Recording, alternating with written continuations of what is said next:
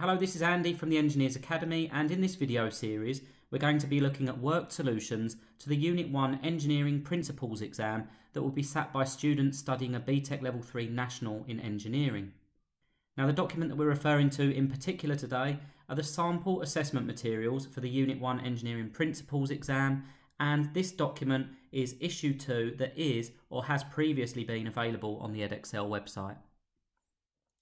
Question 9 reads, a dam retains water that is 10 metres deep and 5 metres wide, and we have a diagram of our scenario there. The first part of the question asks us to calculate the area of water against the dam wall. This is another question that we've already seen on issue 1 of the sample assessment materials, so it's another one that we need to make sure that we're competent in answering. The only difference here is that it's been split into two parts. And as I mentioned there, the first part is to calculate the area of the water against the dam wall. So what we're referring to is the area that's in contact with the dam here. Now, we're told that the water is 10 metres deep and we're told that it's 5 metres wide. So if we imagine looking at this end on, like so, then what we would see is we would see the water at a depth of 10 metres and a width of 5 metres. And we have a sketch of it like so there. So this length here is 10 metres and the width is 5 metres. And if you can visualise, that area there is in contact with the fluid itself. Now, this is a very straightforward area calculation because the area there is just the width times the height. So 10 times 5 is 50 metres squared. So what we have there is a very easy way to collect these two marks.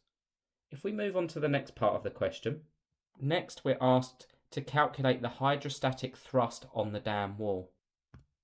Now, when we refer to hydrostatic thrust, what we're actually referring to is the thrust force, and force is pressure times area. We've already calculated our area. What we need to determine is the required pressure here. So let's just have another look back at our diagram. What we know about hydrostatic pressure is that it increases at depth. So at the free surface here, the pressure is going to be 0. And at the bottom here, the pressure is going to be maximum. So we can refer to that as P max. But when we come to calculating the pressure that's applicable to this question, what we actually want to use is the average pressure. The pressure is going to increase linearly from 0 to a maximum value. If we was to draw the pressure profile, it would appear something like that. So we want to use the average pressure, or the pressure at a height of 5 metres, half the depth there. And we normally refer to that distance as x. So we need the pressure at a distance x, or the pressure at 5 metres. We can then multiply that by our area to get our thrust force. So the pressure at a depth of 5 metres. So let's go back to our working area. We're given some information. We're given the density of the fluid, or the density of the water, as 1,000 kilograms per metre cubed. So the pressure at a depth of 5 metres is rho g x. Normally we see that formula as rho g h, but we want the pressure at a depth of 5 metres. So if we write this as a complete equation, what we'll get is the force is the pressure times the area. Well, the pressure is rho g x. And we're going to multiply that by the area. So if we input our numbers, we've got 1,000 times 9.81 times the distance, 5 metres. That's going to give us the average pressure. And we're timesing that by the area that we previously calculated as 50.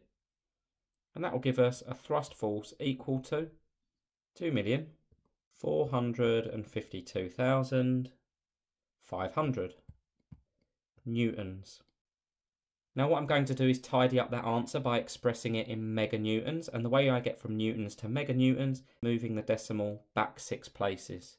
Mega is 10 to the 6, and I'm going to express that answer as 2.453 meganewtons to 3 decimal places.